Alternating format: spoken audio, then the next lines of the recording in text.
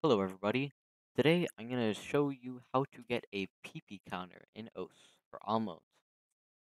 So the first thing you're going to want to do is go to this website right here, which I'll have a link for in the description, and open this tab named Usage and Download. You're going to scroll down in this tab to the Advanced option and download this advanced file. It will be a .7z file, which you may need a file opener if you don't already have one, such as WinRAR, and you're going to extract that file to the desktop. You should get this file right here called sync.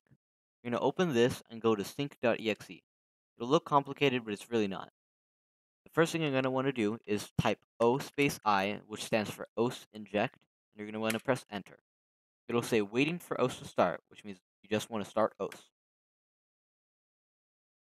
It'll say inject done right before the welcome screen for OS starts. You won't notice anything at first, but once you go into a game,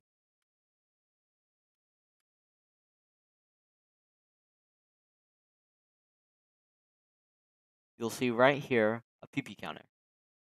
And then when you exit out, it'll also have a PP counter for the how much PP these will have up here.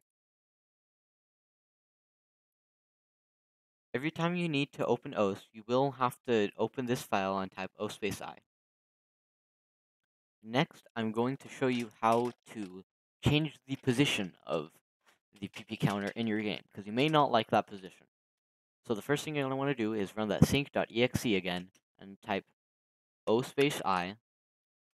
It'll inject it into OS. You're going to open OS, just like normal as if you were starting the game.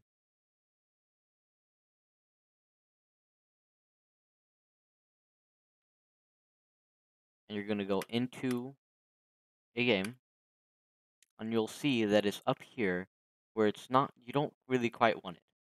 So what you're going to want to do is you're going to want to go to this command prompt right here and type config. This should open this thing right here, which is where you can change all the different stuff.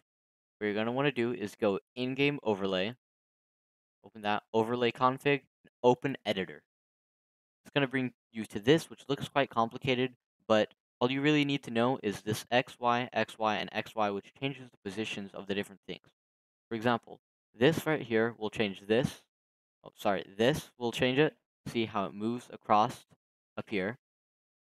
So if I want it, like, for example, right there, I can have it right there. Or if I want it down here, I can have it down here. And then once you go into a game, see, it'll be at the top left, so you can just go here and change the position to right or down or wherever you want it. Even in the middle of the screen if you want.